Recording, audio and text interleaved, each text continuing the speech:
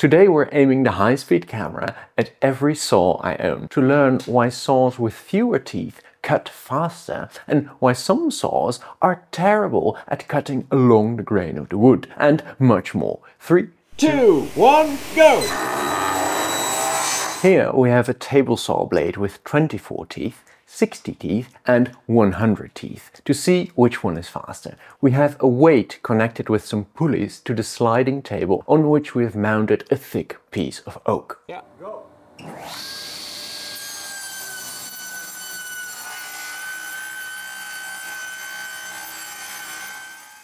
And indeed, the fewer teeth a blade has, the faster it cuts. The 100-tooth blade even started to smoke pretty badly. Is it burned? Yeah, it's like charred. Oh, one of the proposed reasons you might see floating around on the internet is that the smaller gullets on the blade with many teeth fill up with sawdust. So if you try to go fast, there's nowhere for the wood to go.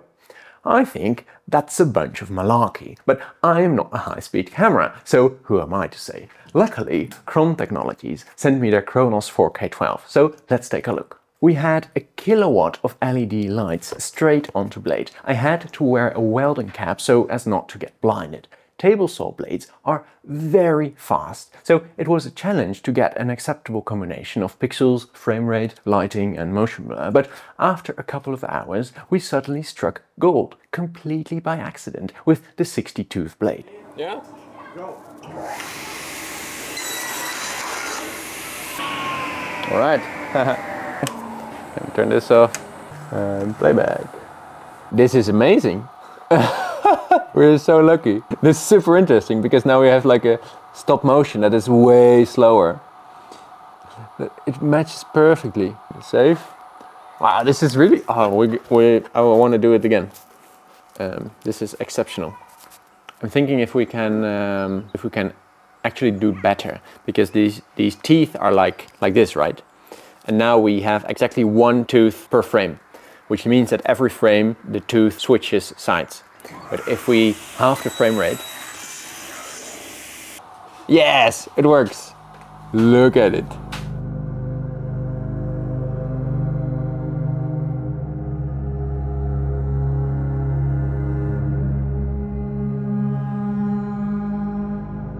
Dun, dun, dun, dun, my favorite! Look at this! This is just crazy. After some tries and recalculations, we got this shot. So as you can clearly see, the gullets are nowhere near filling up. So that's not the reason why saw blades with many teeth cut slower. Hey, Aldo from the future here. Last night I had a light bulb moment. I had this whole animation here basically saying that the size of a cut will always have the same surface area, but that the front, well, if you have to take more bites, you have to cut the wood more times, which takes more energy. Duh. And that felt unsatisfying and even disrespectful to your intelligence. But last night I asked myself if the percentage difference in cutting speed between different blades would be the same for cutting across the grain as it was for cutting along the grain. So I went back to the workshop and built up this whole contraption again. In the rip cut test at the start of the video, the 24-tooth blade took 171 frames to cut through the block. The 60-tooth blade took nearly 3 times longer, and the 100-tooth blade took 8.7 times longer. But in this new Crosscut test, the 60-tooth blade took just 10% longer. That's crazy! And the 100-tooth blade took just over 2.5 times longer. So this fact that more teeth take more energy is much stronger when you are ripping. As I said, you're cutting the front again and again and again, but the sides only once. And cutting the fibers themselves is much harder than cutting in between the fibers. So you want to cut the fibers only once, and you can cut between the fibers as many times as you want without it costing much power. This feels like a satisfying insight to me, and now I'm putting high tooth count blades on my saw for basically all crosscuts. Back to you, Aldo from the past. Alright, now let me explain the coolest shot I think I've ever captured. The two most common types of saw blades by far are rip cut and crosscut saws. A ripping saw is just a bunch of straight chisels after one another, and it's made to saw along the grain of the wood. It chops off the fibers, and since they're only weakly connected on the sides, it cuts great. In the other direction, it works too. However, not very well, because it makes a super easy cut between the fibers, but then it has to tear them. This causes the fibers to splinter outwards on the ends, although not when you go small enough. This is a dovetail saw, and it has tiny rip-cut teeth, and it doesn't tear out that much, and it's worthwhile to understand exactly why. The sides of a ripping saw's teeth are just square. They're not really going to cut anything on the side without a fight. So it takes a bite and just start to push against the fibers. And the connection between the fibers then fails first, which creates a small lever. And this lever grows until the bite breaks. And when you take a bigger bite, you still separate just two fibers, while you're combining the breaking strength of this fiber bundle. So with bigger bites, the lever needs to be longer for the connection between the fibers to overcome the breaking strength of this bundle. And because this saw takes very small bites, the tear out is also very small. You can see that I sharpened the tip with a less aggressive angle than the teeth later on. That's so you can easily start a cut without the saw grabbing the wood. Negative rake angles like that take more power to make a cut, generate more heat, but they leave a nicer surface finish and generally dull less quickly. So they are used on saws that are made for finishing work or for hard materials like this 100 tooth blade I showed you earlier. The other blades did have the same rake angle and tooth profile, don't worry. Now, crosscut blades like the one in this shot are quite a bit different, especially on handsaws. They cut the fibers on the sides and then the middle comes out naturally. When you cut across the grain, that is. If you try to cut along the grain of the wood, you just cut in between the fibers and you never actually sever them. So you end up with a piece of wood in the middle that just slaloms between the saw teeth, and that's what we see here.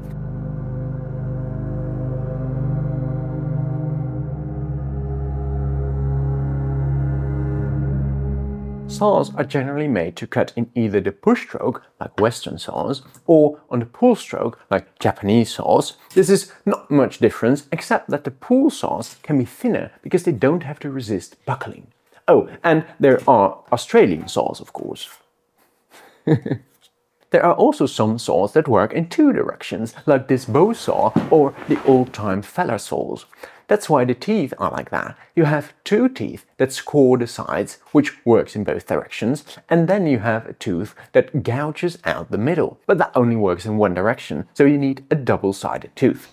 This old sawmill at the steam show has such a blade because it has to move back and forth, but moving back and forth is really inefficient. This thing needs a ton of power and a very sturdy frame, while in the end it's not even half as fast as this little machine. These days we can have a blade bend around a wheel and go back to the start without collecting a celery, I mean without breaking. One hilarious detail about this machine is this sticker. Follower belt will ride loose. This is normal. So about this belt, you just know that I got 1,000 calls about it. When I start the machine, the top of the blade actually starts to wobble and vibrate because the tension is lost on that part of the saw. This wheel starts to pull on the blade here, and all the resistance from the cutting or from getting the other wheel up to speed in this case ends up stretching the saw out a little bit. And that slack ends up at the top. This saw makes dust and not chips. And on a chainsaw, for example, that's a clear sign that your saw is dull, but not here, because we are ripping along the grain of the wood. Tiny pieces of wood break off instead of larger chips. In a full cut, you can also see that the gullets on this saw are finally filling up a little bit.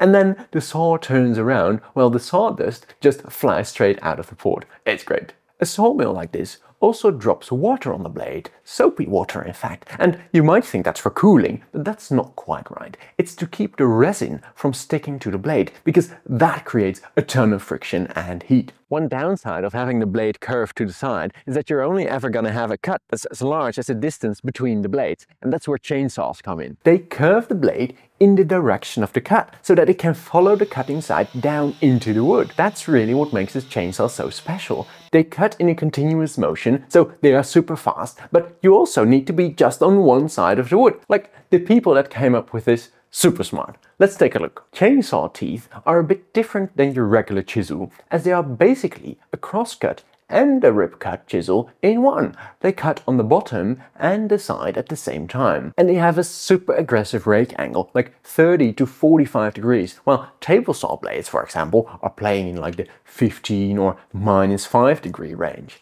This high rake angle makes it cut more efficiently through the soft wet wood, but it also likes to grab and dig itself into the wood. So a chainsaw chain also has a raker right in front of the chisel. It's basically a depth gauge that determines how deep a cut the chisel can take.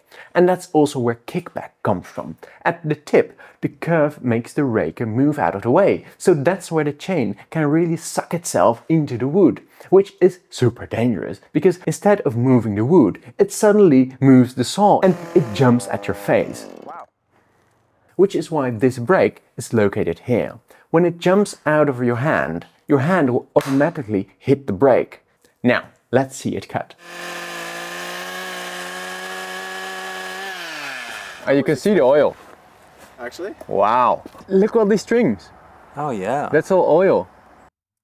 Well, you wanted oil. That's a lot. Chainsaws can be quite tricky when you first try to fill them. You might think that they take regular gasoline because they have an oil port. But no, they take an oil mixture, and the oil port is just there to lubricate the chain and the bar. I bought these when I was 14.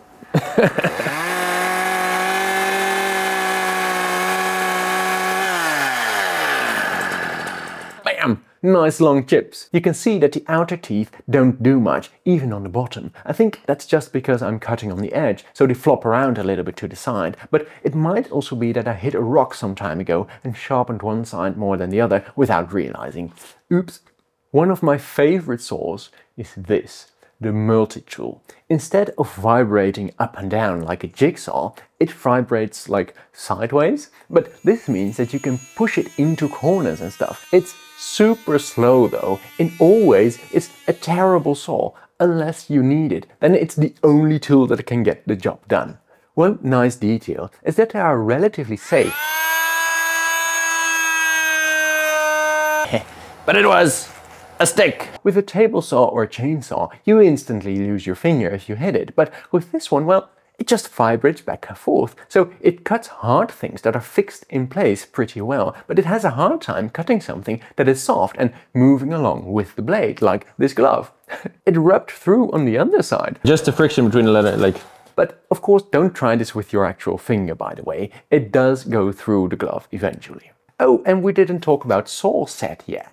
The teeth on a saw are bent outwards a little bit, so that they make the cut that's slightly wider than the blade itself. If you have a short blade with a big set, you can easily make rotations and stuff. Setting a teeth on a handsaw is generally done with a tool like this. It literally just pushes a tooth over, but when you have tiny teeth, like on this hacksaw, they just put waves into the blade instead.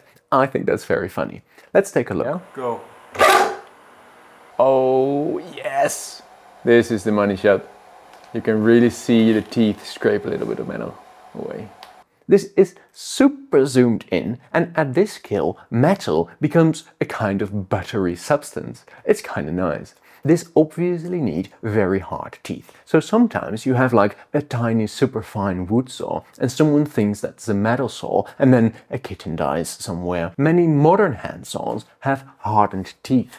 I don't recommend using them for metal, but they don't get dull as quickly after you buy them. However, if you try to sharpen them, you ruin your files. It's generally not recommended. You can argue that this is something that saw manufacturers do to sell more saws in the long run, but I think they just know that you are not going to sharpen them anyway, right? You are obviously interested in the physics of the everyday. So if you want to get a little bit more serious about the actual physics and math behind it, I can highly recommend Brilliant.org, the sponsor of this video.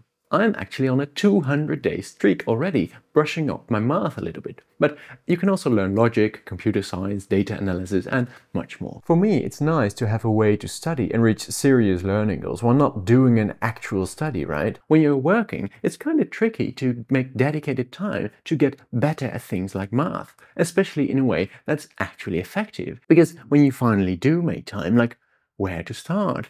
where to go. With Brilliant, having a roadmap to follow, a dedicated app and daily reminders so you get into a habit of learning has been really nice for me. I'm currently relearning all the effective ways to calculate surface area and volume of strange shapes in an interactive way instead of just memorization. I can tell you more about it, but you can actually just try it out for free if you go to brilliant.org/noart, and you also get 20% off an annual premium subscription with unlimited daily access. Today's homework is to use something that is most definitely not a saw as a saw and send a picture of the aftermath in the homework Discord chat. And don't forget to mention the teeth per inch and its rake angle. I hope to see you in the next video.